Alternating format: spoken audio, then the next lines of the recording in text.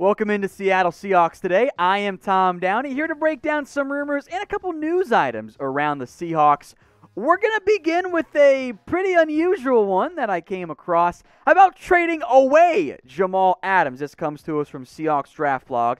Now, the title is fairly provocative. It gets the people going. I do want to give them credit. It's a pretty well thought out argument in favor of it. So I'll break it down why I'm in the end against it, but there are some good arguments for this particular move. The main arguments were Adams is about to get paid a significant amount of money, and the Seahawks have some holes at other key spots. And money is tight when you look at the current salary cap picture for the Seattle Seahawks. My number one issue is Jamal Adams was highly impactful for this Seahawks team.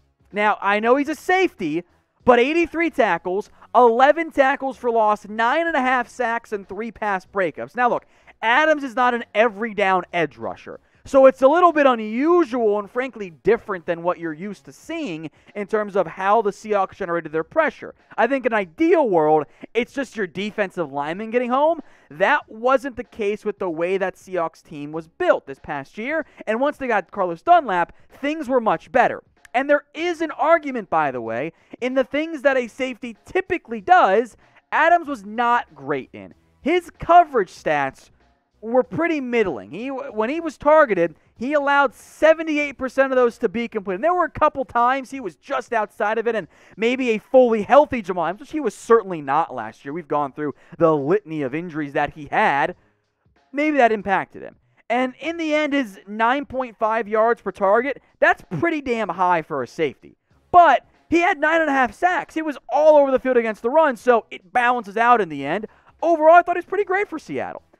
Where you start to have some issues is when it comes to roster building, right? You've invested in Quandre Diggs. You've invested in Jamal Adams. Both of those guys have fairly high cap hits as they enter the last years of their respective contracts. And that's an issue when your top two corners, when healthy, Shaquille Griffin and Quinton Dunbar, are also free agents. Remember, you can move on from Adams and save just under $10 million. That's a lot of money to play with. But and then you got to look on the offensive line, right? I want a better offensive line. Mike Iupati, Ethan Posick. A good pitch was made by Seahawks Draft Blog of what if you moved on from Jamal Adams and went out and paid a Brandon Schreff, for example, or Joe Thuney. That is a valid argument to make of, well, what's more important, a safety or a guard? And they did put together one trade package, by the way, in terms of what they would do.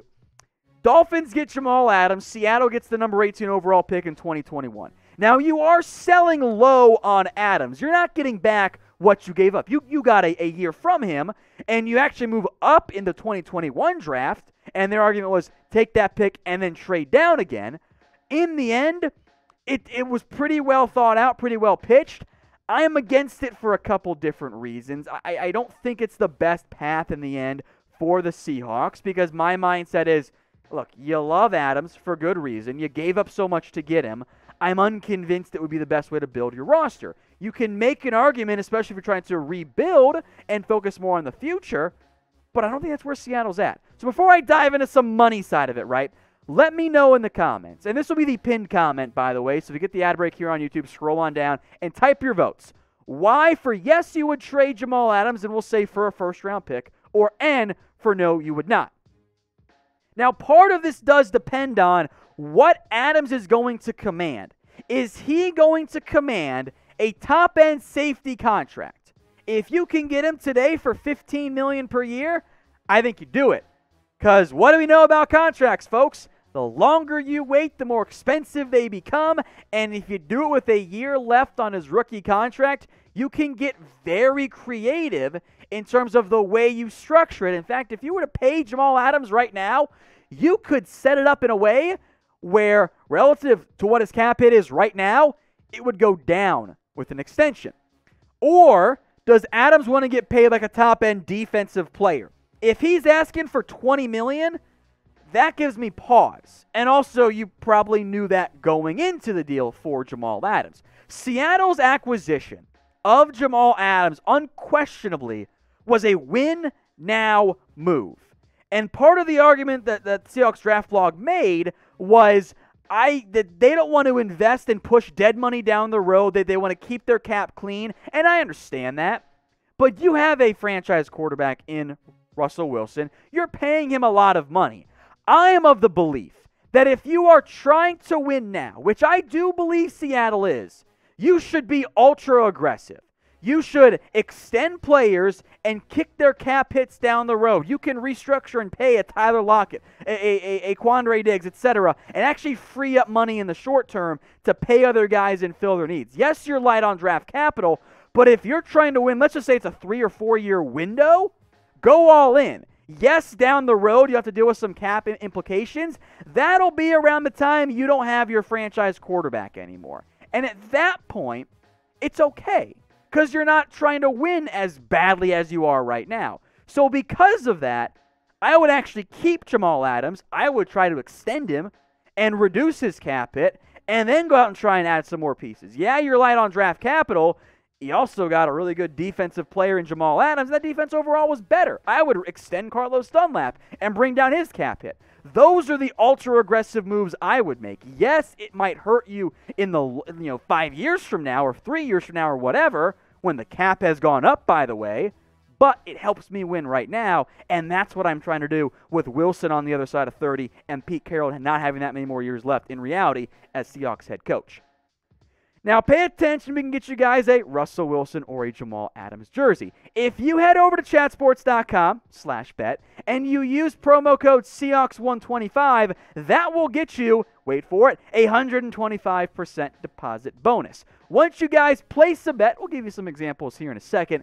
Email us, Seahawks@chatsports.com. Now, this deal, the BetUS jersey hookup, is only available for the rest of the month and to new customers only. So if you've done something before, sorry guys, you're not eligible. If you want to get in, you have questions, or you've already signed up and deposited, email us, Seahawks@chatsports.com. Now, everything's a lot easier once you guys place your first bet. So some free ones to go with or go against if you think I'm stupid. Chiefs -170 against the Bucks, and life's too short to bet the under. Give me the over in that game. They're not going to talk about Joe Biden. Give me the under on that one. But I like the juice there, +120 right there. Over 2 mentions of the Patriots, I think that happens. So those are just some bets there. Again, it's chatsports.com/bet. Promo code is Seahawks125. Once you've signed up and deposit, or if you just have questions, email us, Seahawks@chatsports.com. News item here, Jarran Reed broke his own surgery news that he was undergoing surgery. He posted that on Instagram last night, I believe it was. He didn't say what the injury was, and as I film this, I haven't seen what the actual deal was in terms of the exact injury, but he did suffer an oblique injury late in the season. Whatever it is, it's not going to be a serious one because he played through it. That's not something that requires you to miss the beginning of the year, right? So whatever that surgery's for, he's going to be fine before the start of the 2021 season, unless something goes terribly wrong, which it's not going to, right? Reed's start of 2020 was not great. I don't think he had his best stuff at the beginning of the season, but as the year went along, I do think Reed played much better. And he's under contract. He's got 1 year left. Another guy you could also try to extend and try and save some money on in the short and or long term. If you get Reed from, I'm just going to say the second half of the year, again, it's not a coincidence that once Carlos Dunlap came on, Jarran Reed started to play a little bit better as well, and the entire defense played better as a unit.